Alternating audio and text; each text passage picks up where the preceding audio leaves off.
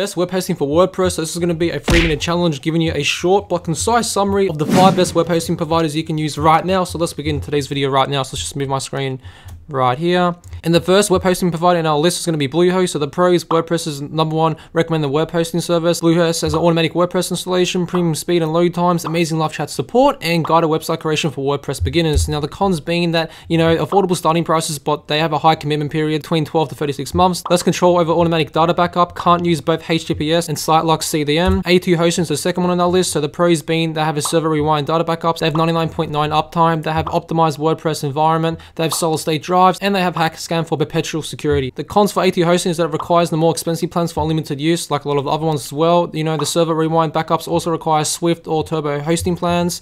The third one on our list is going to be SiteGround. So SiteGround has free daily backup and restore, 99.9% uptime, and solid state drives. Cons being web space capped at 10 gigs and 30 gigs. Managed hosting features require Grow Big or Go Gig plans.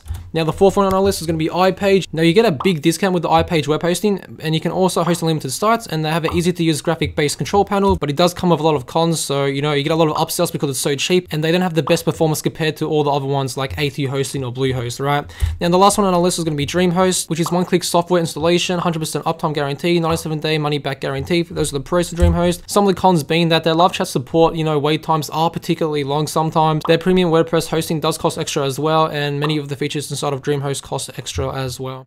Alright, so far in this video, we've covered the pros and cons of 5 amazing WordPress web hosting solutions. So what we want to do now is kind of just go over, which one out of the 5, is going to be ideal for you to choose, right? Now, if you click the top link down below in the video description, you'll be actually taken to my website where we have more information regarding each web hosting service, and we actually have more web hosting like services down below that you can actually choose from. And you can find, the pricing for all these web hosting services and exclusive discounts and all their latest promotions and all that type of stuff down below as well. Yeah, let's give a final conclusion for this short but concise summary video. Alright, so we've covered the pros and cons for these amazing web hosting services right here for WordPress. Now, this was a pretty hard list to make because all of these are pretty good web hosting services, right? Like, none of them are really like absurdly bad, or else you wouldn't even see me make a video about them. But the first one on the list right here is going to be Bluehost, and Bluehost is WordPress's #1 recommended web hosting service. I love how A2 hosting has that anytime money back guarantee, which is really cool, which makes it quite unique from all the other options right here. So A2 hosting is SiteGround. I would say they're both equal, in #2 spot. Number 4 and 5, DreamHost and iPage. These are the cheaper options. These options right here don't perform as good as like Bluehost or A2 hosting per se, but